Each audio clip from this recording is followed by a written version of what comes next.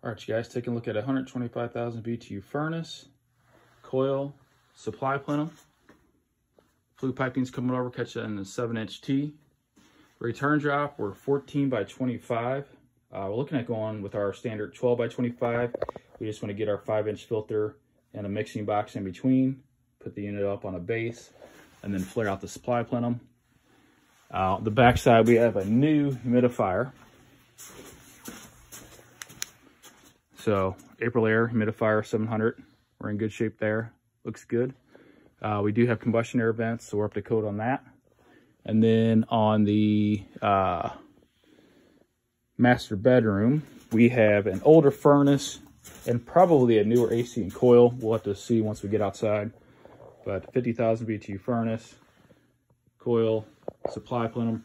Right in here is where we can make our break if we need to shift over a little bit, but I think we'll be fine on that.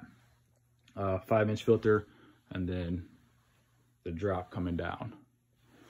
I stated to the homeowner about moving this, or I'm sorry, that flaring out this supply plenum, but the humidifier is on the back side of this, so we'll probably have to get that on our coil and then flare out the plenum.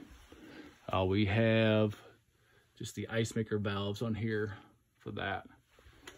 And then we'll come down hitting the condensate drain, the floor drain. The breaker panel is just on the other side of the home over in the weight room. We're on a 20 amp Challenger for the master bedroom, 40 amp Challenger for the main.